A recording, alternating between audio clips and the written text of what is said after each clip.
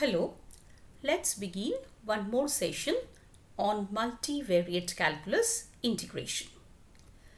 Now, in the last lecture session, we had been talking about double integrals and how to evaluate the double integrals with the concept of change of variables.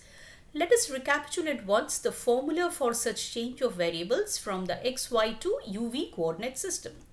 So that is given by the formula over here. Fxy dx dy over the region R is given by the double integral f of x uv y uv. That means here we have a function of uv modulus del of xy del of uv du dv over the region S, where del of xy del of uv is called the Jacobian of the transformation and is given by this 2 by 2 determinant, whose elements in the first row are del x del u, del x del v, and the second row elements are del y del u, del y del v. Now, today's lecture session, we will see a particular case of this change of variables where we will make a transformation from Cartesian to polar coordinates. And we know that the well-known relation between Cartesian to polar variables are x equal to r cos theta and y equal to r sin theta. So we have a figure also showing the relation. So if we have a point xy over here, in polar coordinates it's denoted by r theta, where r is the distance from the origin and theta is the angle which this line makes with the positive direction of the x-axis.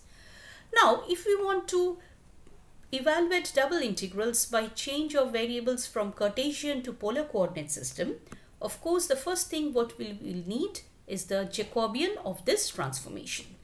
So what is that? Del of xy, del of r theta. So it will be given by the determinant del x del r, del x del theta, del y del r, del y del theta. So in place of x we have put here r cos theta and in place of y we have put here r sin theta. So if we evaluate this partial derivatives, like here del r of r cos theta, it's going to be cos theta. This term over here is going to be minus r sin theta. Similarly, del r of r sin theta is just sin theta, and del theta of r sin theta will be r cos theta. So if we calculate the value of this determinant, this will be cos theta into r cos theta plus sin theta into r sin theta. So finally it comes as r cos square theta plus sin square theta. So it's nothing but r. So therefore we should remember this result, that the Jacobian determinant for the transformation from Cartesian to polar coordinate system is always r. And hence when we will evaluate some integral with such change of variables from Cartesian to polar coordinate system, the differential dx dy will be replaced by r dr d theta. So let us see problems now. Evaluate the integral xy dy dx over the region R, where R lies in the sector 0 less or equal to theta less or equal to pi by 2 between the curves x squared plus y squared equal to 1 and x squared plus y squared equal to 5. So I think we can easily recognize these curves. What are these? These are of course circles. This is a circle with radius 1 and this is a circle with radius root 5. And since theta lies between 0 to pi by 2, this implies that we are only in the first quadrant. So if we draw the figure, it will look like this. The region R is bounded by these two circles, x squared plus y squared equal to 1, which is nothing but r equal to 1 in polar coordinates, and the other boundary is x squared plus y squared equal to 5, which is r equal to root 5 in the polar coordinates, and your theta is varying from 0 to pi by 2. So now see, if we want to evaluate this given integral over this region R in the Cartesian coordinate system, the boundary is such it's going to be difficult. It will be easier if we transform into polar coordinates. So what will be the region of integration in the polar coordinates? It will be represented like this now, that S will be now given by the points r theta, where r of course is varying from 1 to root 5, and theta is varying from 0 to pi by 2. So now the given integral, double integral xy dy dx over the region R in polar coordinates will be represented like this. So what is that? In place of x we have r cos theta, in place of y we have r sin theta, and dy dx will be replaced by, as we have already told, r dr d theta.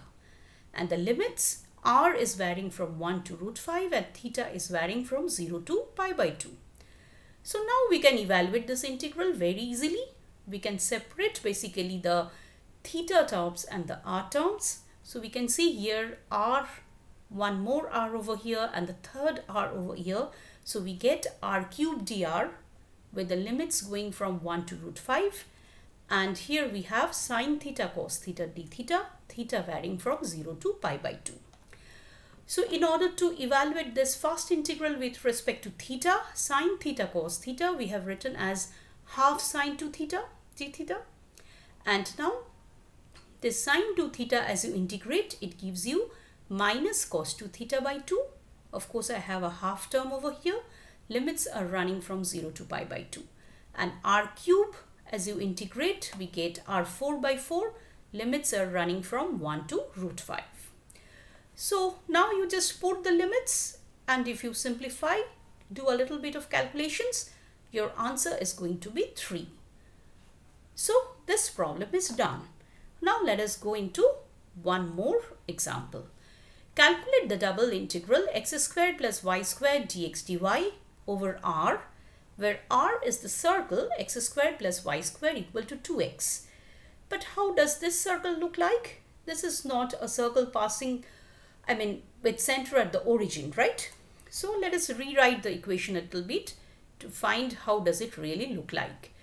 So x squared plus y squared equal to 2x. We take 2x on the left side, add a 1. So another 1 also comes on the right side. So if we rearrange a little bit, it's x minus 1 whole square plus y squared equal to 1. So now hope we can identify the circle. This is a circle with radius 1 and center 1, 0, right? So the region R now looks like this.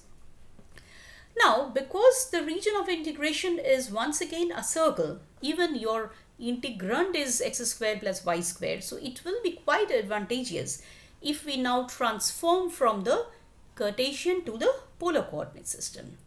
So how will the equation of the circle look like in the polar coordinate system?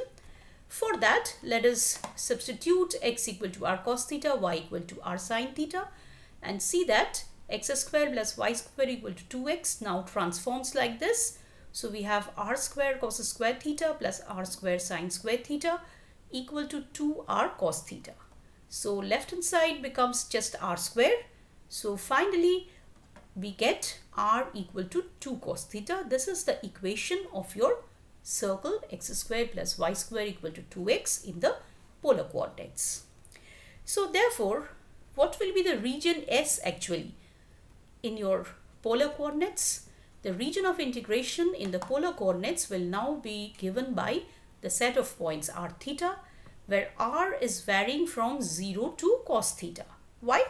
Because see, if we take any point over here as r theta, the minimum value, as we cover the whole circle, the minimum value of r will be 0 and the maximum value it can touch the circle, the boundary of the circle of course, so it will be 2 cos theta.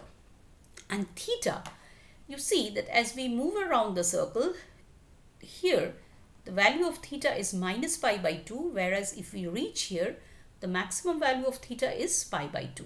So theta will vary from minus pi by 2 to plus pi by 2. Okay, so now let us evaluate this double integral in polar coordinates. So x squared plus y squared dx dy over the region R now will be written like this.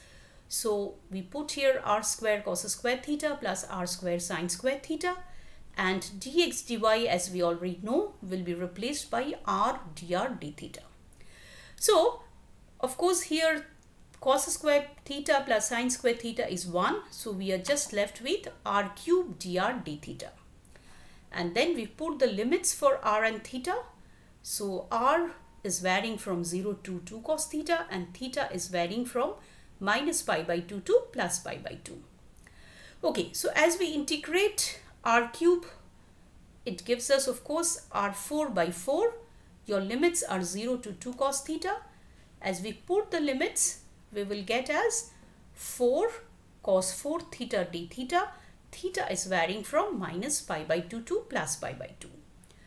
Now see, this integral minus pi by 2 to plus pi by 2 cos 4 theta, we can write as 2 times 0 to pi by 2 cos 4 theta d theta.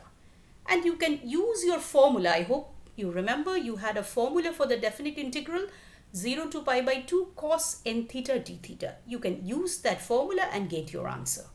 And otherwise, if you don't want to use the formula, you can do integration also.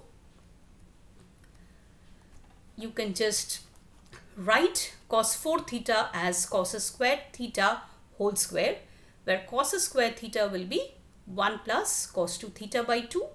So you can just again square it up and integrate term by term, and finally you are going to get the answer as 3 pi by 2.